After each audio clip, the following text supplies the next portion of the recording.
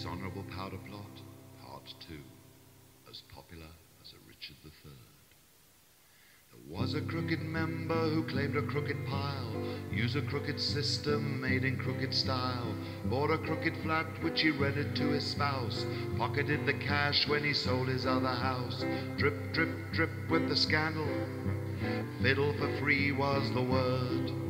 Some of your excuses, me old darlings, are the biggest load of crap I've ever heard.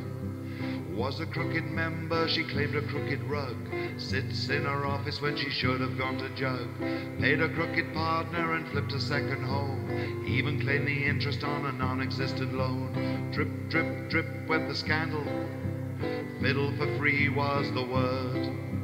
Some of your excuses, me old darlings, are the biggest load of crap I've ever heard. Drip, drip, drip leaks the story down the media to the populace.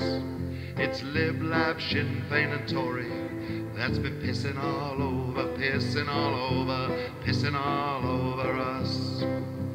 Few honest members didn't claim a jot, but an honest member said to lose the lot, while honestly claiming they're above the slush, the reputation starred by the crooked brush.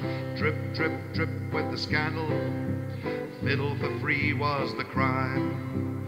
Give us some credit, you bastards, and admit that you passed your time. Drip, drip, drip went the scandal, fiddle for free was the word.